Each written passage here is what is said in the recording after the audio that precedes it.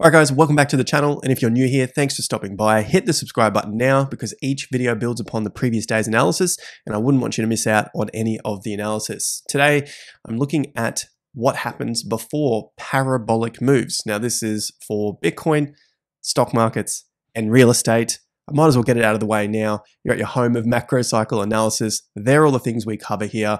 That's why you hit the like button and stay classy. I can't take the credit for that. It's one of your comments. So thanks very much for reminding me about Anchorman.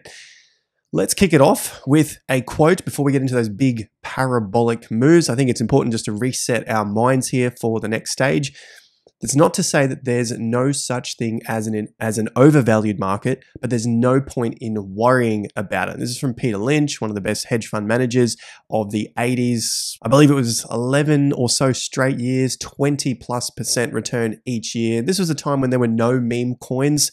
Of course, he had to put his money into real things, and doing that year after year with millions and millions of dollars is a very good feat. So Peter Lynch says there's no sense in worrying about overvalued markets. And I bring this up obviously to the point of the title, looking at parabolic markets, what happens before them, and if we find ourselves caught in those parabolic markets. There are going to be so many things that are overvalued, but continue to ride the trend. As he says, there's no point in worrying about it. Just continue to go with the trend until the end. So let's take a look at some of the data for the forecast for the next few years, just looking at what happens in these big bull markets or the parabolic moves. Year 3 of bull markets, we are where we are now. So 2024, these bull markets on average go around 5 years. So if you're measuring from 2022, that takes you to about 2027. Good news is that this is the third year of the bull market, and if they make it this far, they tend to have multiple years left in them. I'm willing to assess the data as it comes through month by month, quarter by quarter, as opposed to just believing that we have to wait until the end. I hope that's everyone's view, but nonetheless, let's take a look at year 3 here. You've got the percentage higher, 62% of the time it's higher. It looks like we're on track for one of those years. 6 out of 10 times this year will end higher than it began. Years 1 and years 2, they were looking pretty sweet there. You got 100%. And then as you move on in the bull market, it gets a little bit clearer again until you get to around year 7. Now, I'm not suggesting that we go 7 years from the low, but if we get further than that, well, then each of these other years continues up. There's a 100% chance of more gains. Let's just, again, assess it year by year. And this year is going to take us out to about October of 2025. I think we're going to have a green one. You let me know in the comments whether you think it's going to be green until 2025. Guys, I'm trialing something a little different here. I know the videos are quite long, and from the feedback from you, you're saying that you want them shorter. So what I'm doing here is taking out the excerpt of a particular mini masterclass, as you can see on the right-hand side here, around how I use failed cycles to my advantage, of course. And so if you want access to that, absolutely for free, link in the top of the video description for our free TIA report. That'll get you access to the free Discord, which is where I'll post this mini masterclass. As I said, something different to hopefully try and shorten the videos, and I'll do that for other future mini masterclasses as I'm editing the videos because I think they might go on a little bit too long, and it might be more beneficial to those who just want to see some of that free learning for themselves, and to benefit those who aren't interested in the mini masterclasses. Anytime I find one of these mini masterclasses within a video, it'll be posted in the free Discord. So make sure you're checking that Discord and you're on the free TIA email report list. Back to the video. So moving on from that, looking at some of these parabolic moves, as I said earlier, we can see that as we get to those election times, the prices either start to grind higher, or they continue to grind higher, or out of nowhere, seems like nowhere, you see a bit of a correction, and then the pump continues, or the pump takes off and gets more vicious. So it goes up faster. And going back to the 90s, you've got the 92 election. There is, all these red arrows are basically where the elections are. And you can see the price came up. It pauses for a bit, starts to break through to new fresh highs again. Sometimes they're all-time highs, or a lot of the time recently over the last 30, 40 years, have been new all-time highs. Sometimes it can just be new fresh highs. Essentially, you get this grind, bit of a pullback, and then it just starts to go again. The market's going up. We are in the second half of the real estate cycle, which I'll get to in just a second. But just recapping some of these moves here, before the parabolic move, we've had corrections to wash out essentially the paper hands, the weak hands, those who think the market is due for a recession, due for a correction, a collapse, a crash. A lot of that weakness is coming out of the market. And then once that weakness is left, there's nowhere else to go apart from up until the end. And sometimes these moves can last for a long time, a lot longer than many believe they can last, which is why I brought up this one earlier on. It seems unlikely. It seems crazy to think that this could keep going on for years, but it's happened before several times. One, as I'm bringing up here, is the .com boom. We're obviously seeing tech pretty heavy in the narratives at the moment with AI. Maybe we get a repeat, something like this. It's hard to know at the time what could basically cause the movement to get faster and faster into the peak. Look at that from an angle perspective. It's not the same angle as it was back here as it was grinding higher. The angle increases, then the angle increases again, and then the angle increases again, meaning it's going up by more points at the same time frame. So you have 1 year here, you have 1 year here, you have 1 year here, and the points increase are getting more and more. It's as basic as that, which is why you're seeing these angles increase. Now, are we seeing that now? I would argue yes, and we don't need to really argue about it. We just need to put in some angles for ourselves, and that is the angle previously. Here we are from the current low. If this market is to reach that peak again, that's going to be at the same pace that the market moved up from the COVID low to essentially that end of that bull market, right? The peak of January 2022. So if it does that again, reaches somewhere around just over 6,000 points over the coming months, that would be at the same pace that it did back then. And as you look throughout this entire bull market, well, you can definitely see that the pace has increased and it seems to be increasing again. And so just by measuring this previous move, you can see that we have more room to move to be at just at the same pace as the previous move up when they printed a ton of money, trillions of dollars, right?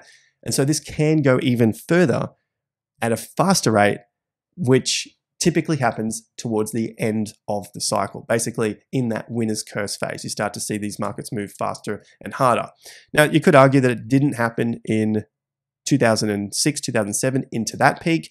I would say, yep, you're right. Didn't happen in that peak. It doesn't have to happen every single time, but it seems like we're on that trajectory now to do it. So in 2003, 4, 5, it wasn't really on that trajectory to get back to that top, considering you already had a very, very hard and fast move up to that peak. But this time around, we've basically been grinding our way higher, which seems crazy, because we've had a lot of new all-time highs.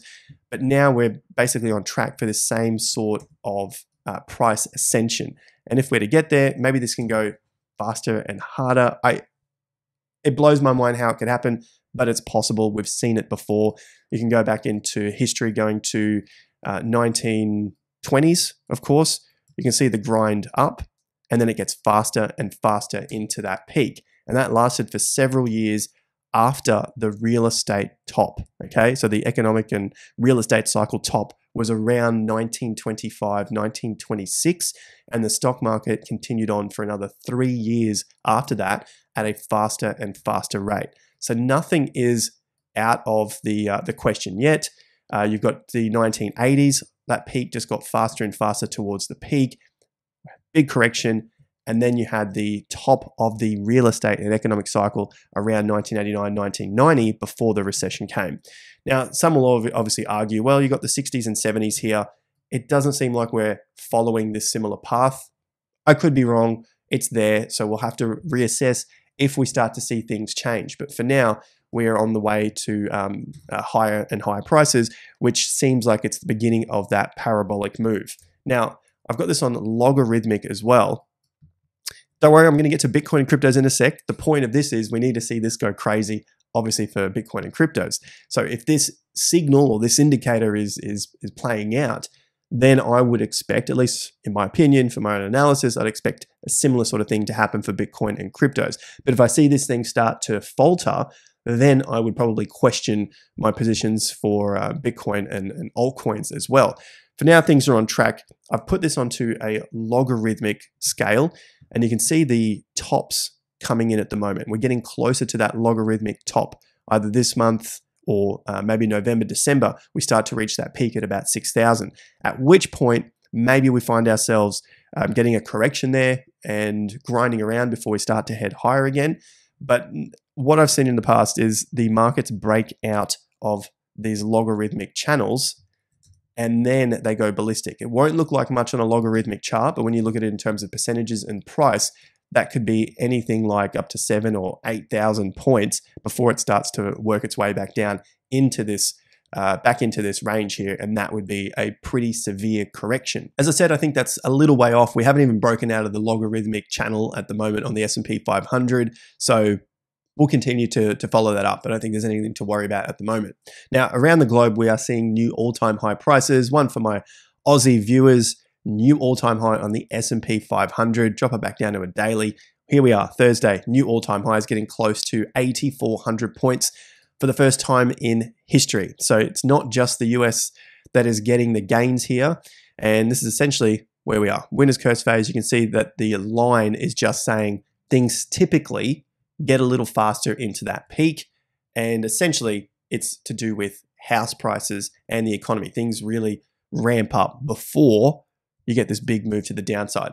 Just like anytime you see in crypto things boom up, they come crashing down. I've got some meme coins to show you as well, just how that is happening at the moment on a shorter time frame, and it happens time and time again.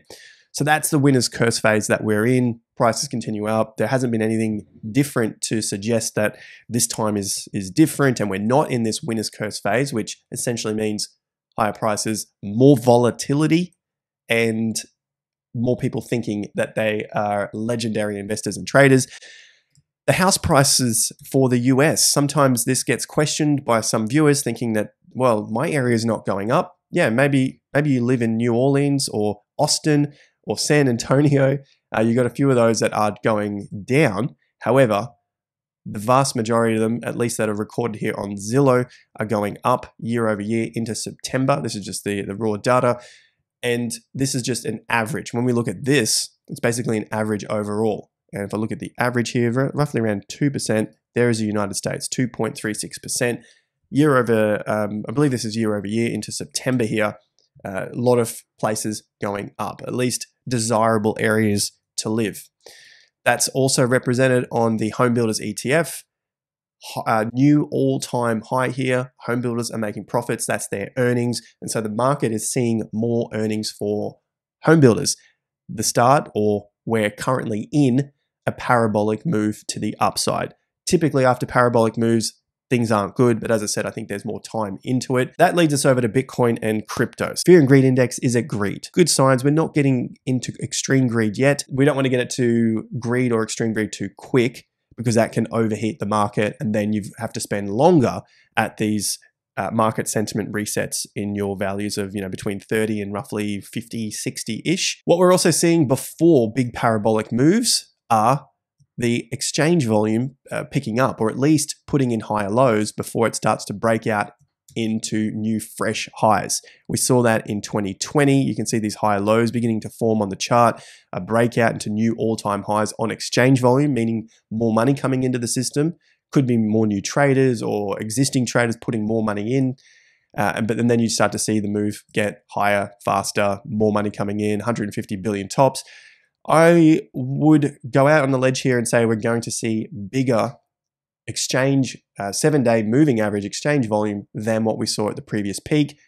Maybe you guys think the same. Let me know in the comment section. I think it almost has to be that way in order for Bitcoin and the now larger caps to break into new all-time highs, because their market caps are so much bigger than what they were back at the peaks of the 2021 top. As it currently sits, we're around $30 billion of the daily exchange volume, higher lows forming. And once we start to break out of these tops, sorry about this little thing here, it's pretty annoying. You've got the tops about there and there. That line, of the gray line, is about 50 billion. So breakout of 50 billion would almost confirm that we're on the way to this big parabolic move to the upside. So what we see before the parabolic moves, this happens before the parabolas, is basically a breakout of the exchange volume, more money coming into the system. Now, this is a spot market total volume for cryptocurrency exchanges, including some of the majors there, Binance, Coinbase, Bitfinex, and more.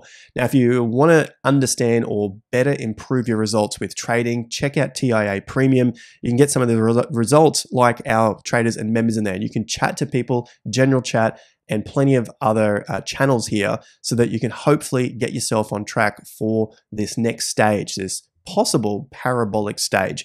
If you just want to see the results and see some reviews from members as well, check out the link in the top of the video description here, and that'll come to your inbox so you can get onto the free Discord to have a look at it for yourself. Look at the trading results, everything that all of our members have posted here. You can look at the TIA reviews here that you guys have posted in or the members have posted in, and then make your decision up from that point. Moving on. Looking at Bitcoin now and some of the other indicators that we see before these big parabolic moves, we typically keep an eye on the average true range. All right, we're back at some significant support around this sort of $2,000. I think there's 2,000 a day, and that brought us back to these lows, or the market basically grinding lower here in June.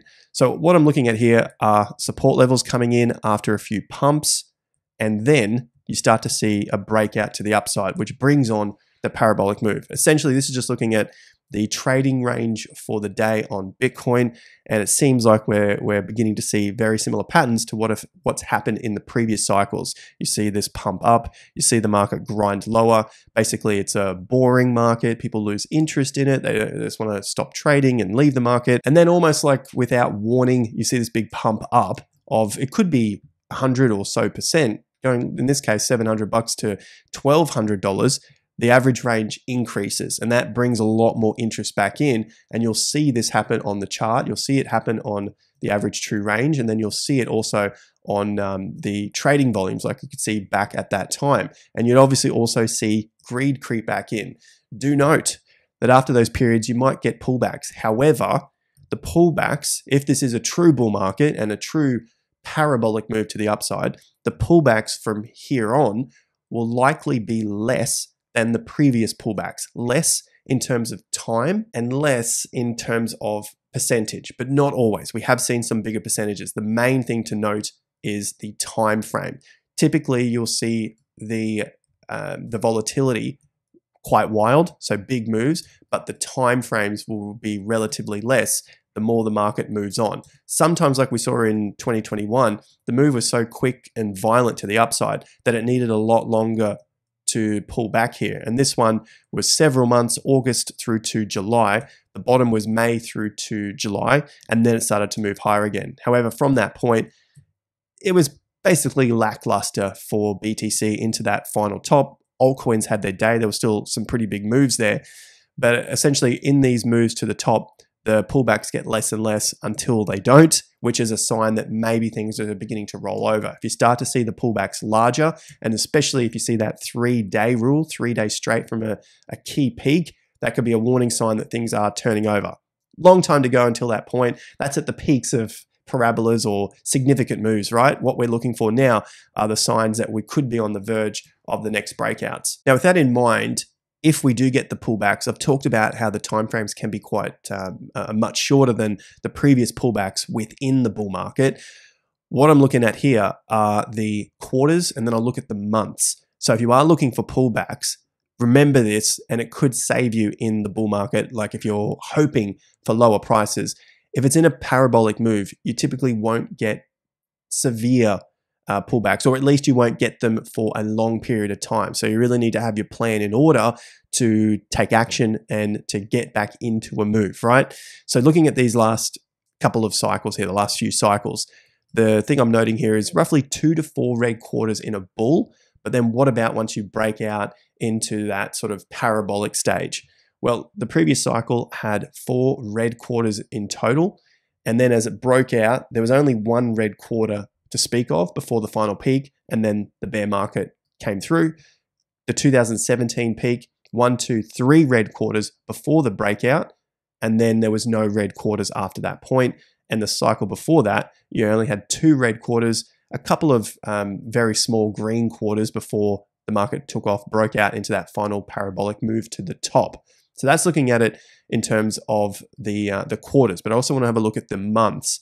But before I do that, let's have a look at the altcoin market and what we might see before the breakout into this parabolic move. Now, I've just taken timeframes here, looking at higher highs, higher lows as well. So just taking a look at the trend of the market. From the low for this cycle, about 101 weeks. The reason I've used that is just looking at the last cycle. Now, remember, these things don't have to occur exactly like the last one. I'm not trying to look for perfection. I'm just trying to look for some similarities here. And if we are starting to see them, well, that could bring on something like that, right? And so that's why I talked about this earlier. Actually, I'll get to the monthly, so that if we do break out, don't be trying to wait for significant, major corrections and lower prices. It might go lower from the point that you buy, but as long as we're still in a macro bull market, you should, in theory, looking at the probabilities, you get the idea here, not financial advice, it should move up towards the end of the cycle, right? Obviously have stops in play just in case it doesn't. So from here, 101 weeks was right to that point where the altcoin market, our total three, our true total three, this is our TIA crypto total market cap, which excludes Bitcoin, ETH, and stablecoins. We're able to do that by the click of a button. So I'll turn that back on. At that point, you can see the week closed above this top, above this top, above this top, and got to that tipping point of around $100 billion in total market cap. It paused for a little bit, but it didn't come back underneath those levels. And this might be that period where people think, oh, it's broken out, one more week, and then it's all over. That's it. We had the breakout and it pauses now for 1, 2, 3, 4 weeks, right? That's enough time. A month is a pretty decent amount of time for people to lose interest and to think that the move is over, that they've been duped once again. And then it basically takes off very quickly. The next week, highest close that it's seen in the entire bull market, and then continues higher, breaking out of those next tops there at 180 into that final peak, right? So about 100-ish or so weeks, which is essentially 2 years from that low. This red arrow is the election. So let's have a look at current action. We're seeing higher lows at the moment. We're seeing support above significant levels. That's above 50%. And then we're also seeing a bit of rejection here at the current 50%, around 480 billion. The election's coming up. 101 weeks takes us out to December 2nd. And like you saw in the previous cycle, it did pause after that as well, broke out and paused. So if this is able to break out of, say, 580, 650, and then pause, I wouldn't be expecting too long of a pause, considering the correction and the time frame of this correction that we've had. You just take a measure from the peak to the current price, 31 weeks. That's, what's a rough number for? Nearly 8 months, right? Nearly 8 months of a correction here. So try not to get greedy when it comes to any of the movements. If the time begins to run out and your price hasn't been met and you start to see the swings move higher, it's probably telling you that time's up and we might see a breakout before you see a breakdown. So personally, I think that's the best way to play this next stage so that we don't get greedy with our entries. Also noting that yes, prices can come down. Just have an area in mind that you're willing to get out at a loss. There's no harm in taking a loss in the market, provided you stick to your rules. So that's the altcoin market there. Now, the last couple I want to look at is Bitcoin. What happens before these big moves, and once the big moves start, probably not much time there either. And then ETH, BTC, getting close there. So the Bitcoin liquid index, just taking a quick look here. Big consolidations. We've looked at this many times on the channel before. Obviously, if you've hit the subscribe, you'll see these come up in your newsfeed. After that point, then you get these pretty significant moves to the upside with not much of a pullback, at least on the monthly chart, right? So basically no pullbacks there. 6 months takes us out to about April from that point, but from the low, which is where I prefer to measure these from, it takes you to around Feb. So it could be 5 months, 6 months, it's going to take you to January, February from that move. That's if we're going to break through in the next sort of month or two. It could just be on its way. Yesterday, I did look at reasons why we could see corrections in November, but we're just looking at months here, big moves to the upside. Previous cycle, same thing. You had a couple of red months in here, then bam, straight to the upside. And what I was looking at here is how many red months underneath or before you get these big parabolic moves of red compared to once you're into that parabolic move. The last cycle, you had 11 months of red and 5 months of red above it. So 11 months under, 5 months above. The cycle before that, so draw a line through the top here, you had 10 red months and only 1 red month once you broke into the parabolic move. So I'm trying to make the point here is obviously A, don't get greedy. The time frames are going to reduce and you might not see the same sort of corrections like we did earlier. This is essentially about shifting. Should this be that parabolic move? Should this be this next stage of the bull market? It's about shifting the mentality and shifting the mindset from what we have been in to what we could be in. Of course, I don't have the crystal ball here, but things, the market goes through seasons, right? And this season that we're currently in might be coming to an end, and then we enter the next season, and the next season is different. It's like going summer and winter. Summer, you're not going to be dressed the same as you are in winter. And finally, before we get to these parabolic moves, ETH BTC, at least in the last couple of cycles, has done relatively similar things. About 8 weeks out, 8 weeks from the election, it gets a low, ETH BTC, and then things start to go a little crazier here. It could take a few more weeks until you get to the parabolic moves. And I just look at it in terms of what would the feeling be like in that week? Because that's essentially what we all see over YouTube and X, all of that emotion from whoever's writing it, right? And you'd see the emotion in that particular week, thinking, I'm on this, I've got a huge bull market ahead. And those who didn't get in earlier would say, shit, I missed out. Basically peaks and corrects. This is about 2, 4, 6, 7 or 8 weeks, 2 months of boredom where the price basically corrects and tries again and corrects, and people will probably think it's over. And then almost without notice, it takes off to another top.